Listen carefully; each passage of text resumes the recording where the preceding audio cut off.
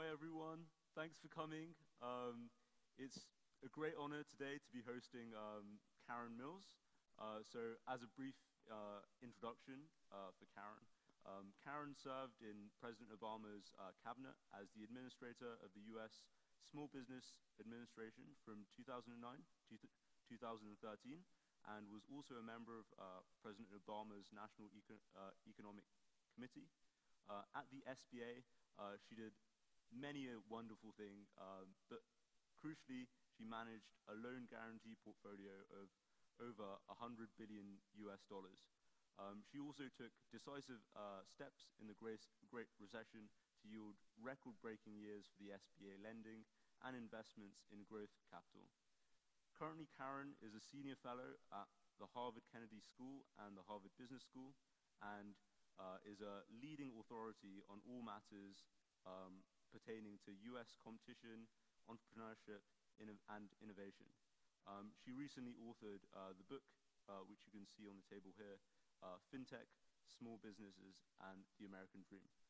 It's an honor to host Karen here today, and I'd like you to all join me in a warm round of applause for Karen.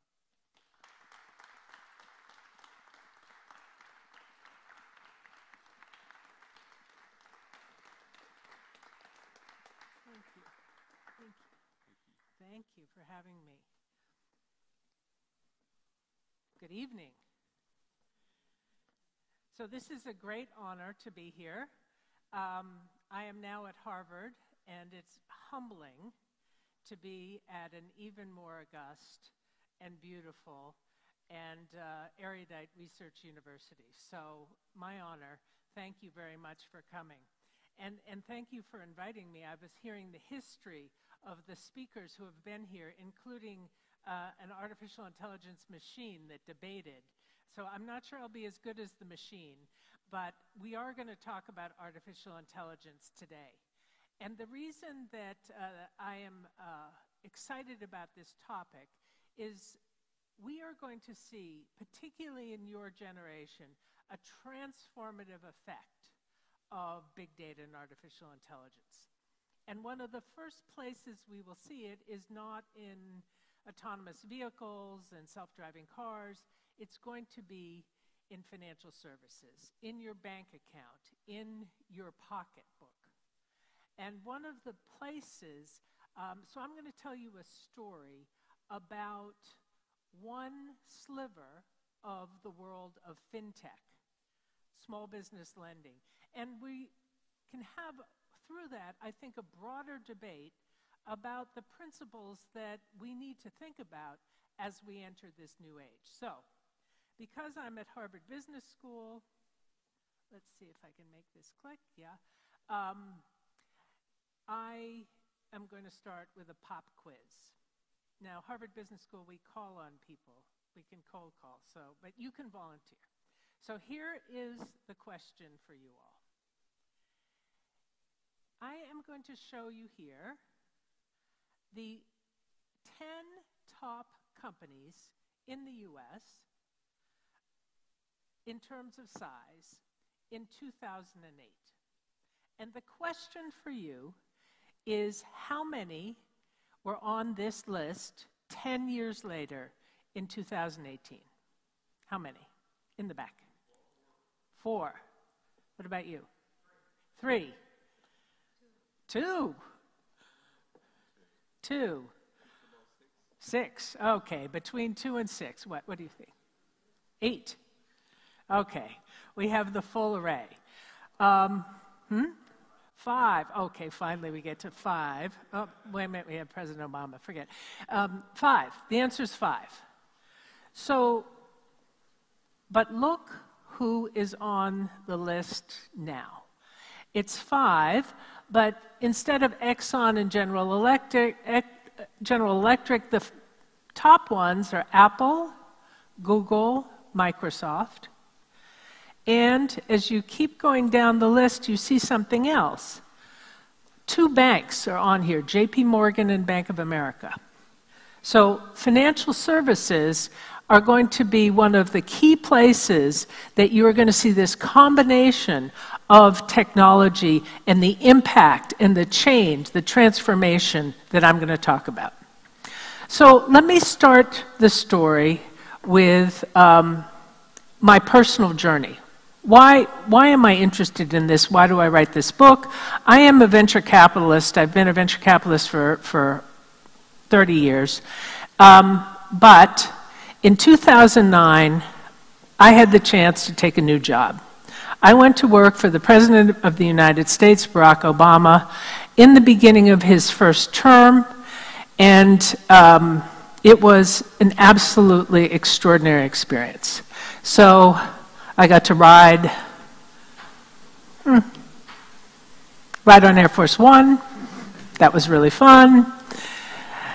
And the best part of the job is that I was the person in the cabinet responsible for all of America's entrepreneurs and small business owners.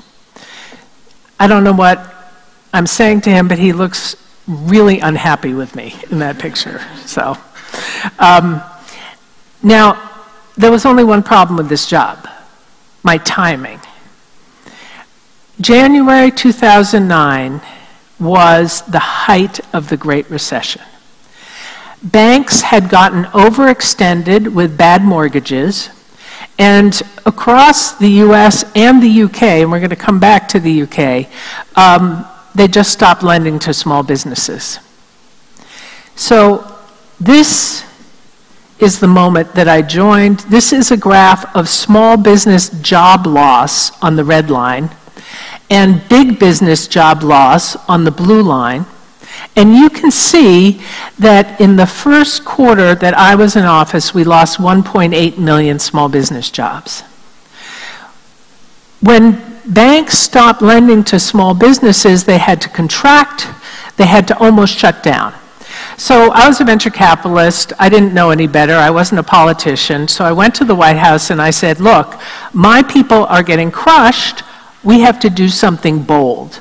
And Larry Summers, who was the head of the National Economic Council, and President Obama let me do something, in retrospect, that I'm not sure they should have let me do, but it was unproven, but they let me raise the guarantee rate for SBA loans to 90%. Now, the SBA doesn't make loans. The Small Business Administration, which I was the head of, has an ability to guarantee loans. And we realized that no banks were lending. But when we said we would guarantee 90% of the loans, we got 1,000 banks back to SBA lending in 6 months. It was like turning on a faucet. I call it the hockey stick that did happen. And one of the things this taught me was how important small business was to the economy and how important access to capital was to small businesses. Now, you say, really, small businesses are so important to the economy? Isn't it, tech businesses? Oh, I'm doing a bad job here. Okay. It turns out half the people who work in this country, in my country, it's actually 60% in this country, own or work for a small business.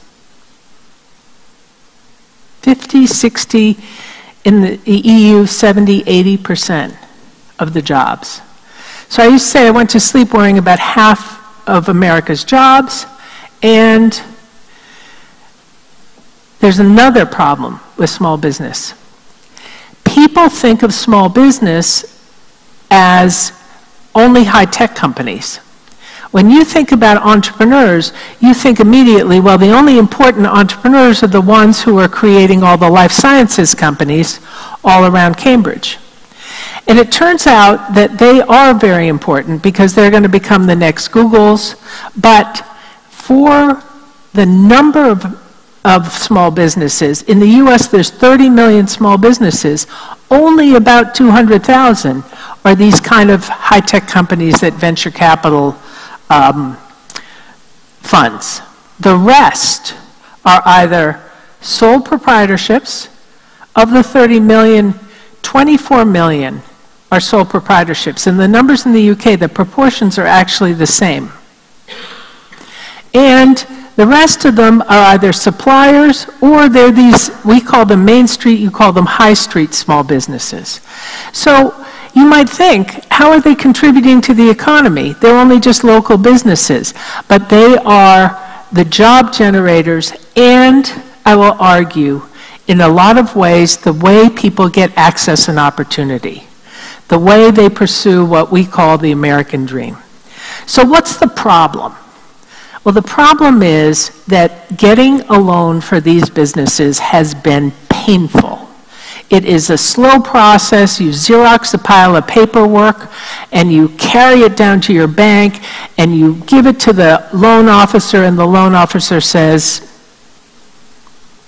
no, or come back in 3 months. Or, my personal favorite, how about giving me your personal guarantee in your house as collateral for this loan? So the two frictions in this process that I've described, we economists have named for. The first is information opacity. If I ask you 10 questions about you, I can tell whether you should get a mortgage. But if I ask you 10 questions about your business, I can't even tell if you're making any money. Big data has the ability to solve this problem. So you see where I'm going. And the second problem is heterogeneity. I showed you that chart of all the different small businesses. Well, one day you're lending to a dry cleaner, the next day a parts supplier, the next day to a funeral home. Big data, though, has the ability to create a file of 1,000 dry cleaners. So if you see the 1,000th and first, you can pretty well tell whether it's a good dry cleaner or a bad dry cleaner. And so if you think about this new world, we are going to be able to change, by reducing all these frictions and barriers, the ability of small businesses to access capital. That is the new landscape for small business lending. This has been going on now for less than 10 years, and already it's full. So now we play the second part of my questioning of you. You all need to pick one of these categories to answer the question, who are going to be the winners in this new world of fintech? And the candidates I have for you today are the banks, because they have customers, and they have deposits, they have a lot of money. They might not be as tech savvy, but what about big tech? Amazon, Square, PayPal. What about fintech, challenger banks? How many of you have an account with a fintech? Yeah, all right, I can see where you're going. And then I have a last category here, which is called infrastructure. So these are people, the example I use is Plaid, who provide the piping for all the data, who provide the tech platforms, and they sell them either to the banks or to other companies. So who wants to vote for the banks? Who thinks the banks are going to be the winners? I got 1, 2, 3, 4, 5, 6, 7. Oh, how do you define it? I get this question all the time. And of course I say, however you define the winner, all right? However you think that winning in this environment, is it the people who gain all the share, people who get all the money, people you'd like to invest in? By your definition, okay, I got 7 people for the banks, 8 people for the banks. That's good. Big tech. Okay, 1, 2, 3, 4, 5, 6, 7, 8, 9, 10, 11, 12, 13, 14, 15, 16, 17, 18, 19, 20, 21, 22. Okay, fintechs. Well, what about all of you people who are banking with them? Okay, 1, 2, 3, 4, 5, 6. Okay, and what about the infrastructure companies? Okay, a few, probably 11. Usually, and it's very often the same, big tech gets a lot of votes here because, you know, we see in China already Alibaba and Alipay have taken over this market. But one of the interesting questions here, I think, is could the banks by using some of these infrastructure companies, play and compete because they already have the lowest cost deposits. Remember, they have money that is very cheap, and they have customers. So keep this in mind. Now, why is all this happening now? And the reason that it's happening now is that the ability of APIs to suck up data from your bank account, your credit cards, all of your information is new. This didn't exist more than 10 years ago.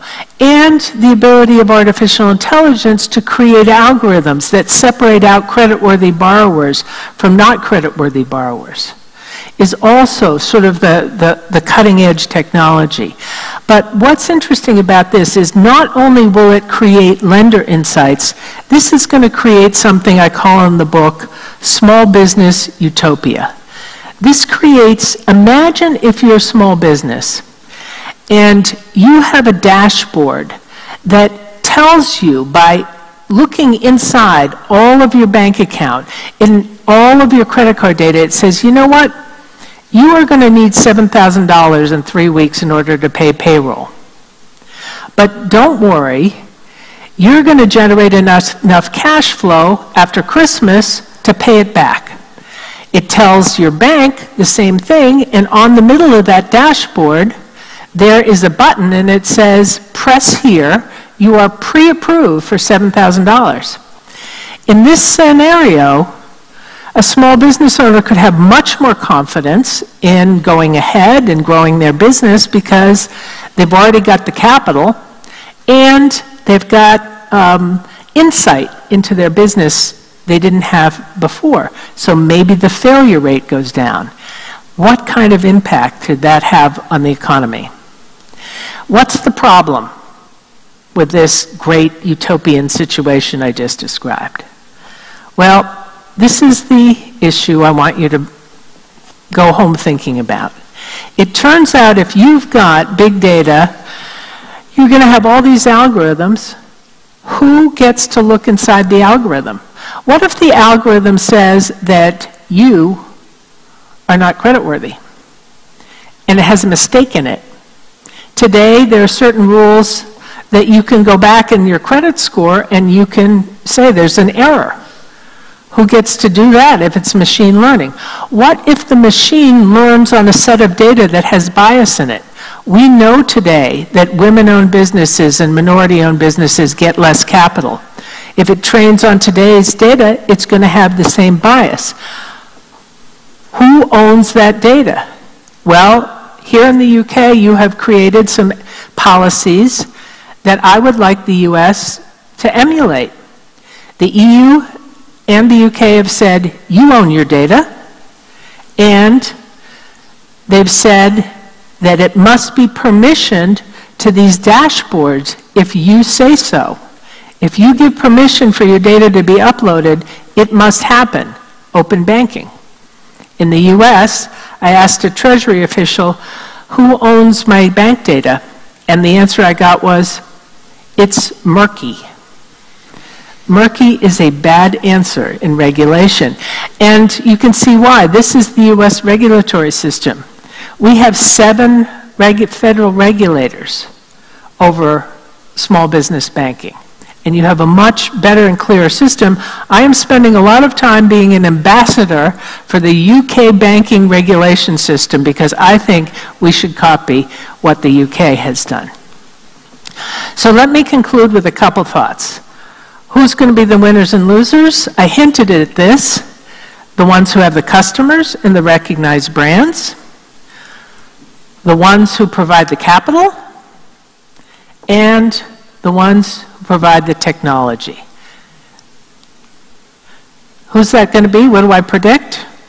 I actually think that the banks have a big chance of winning here.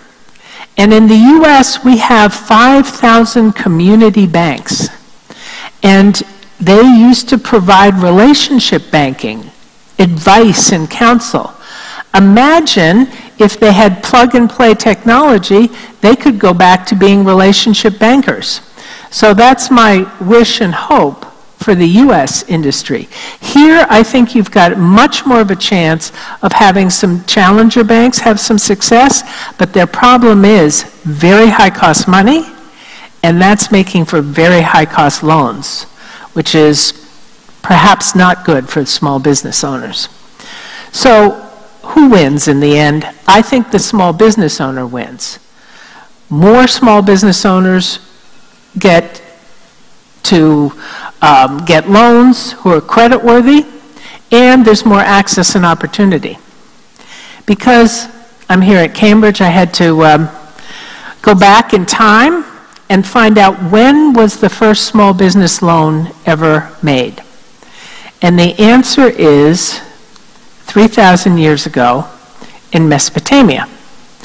And I, in fact, went to the British Museum and got pictures of all of these coins which they used to use. They used to use bits of silver to make these loans.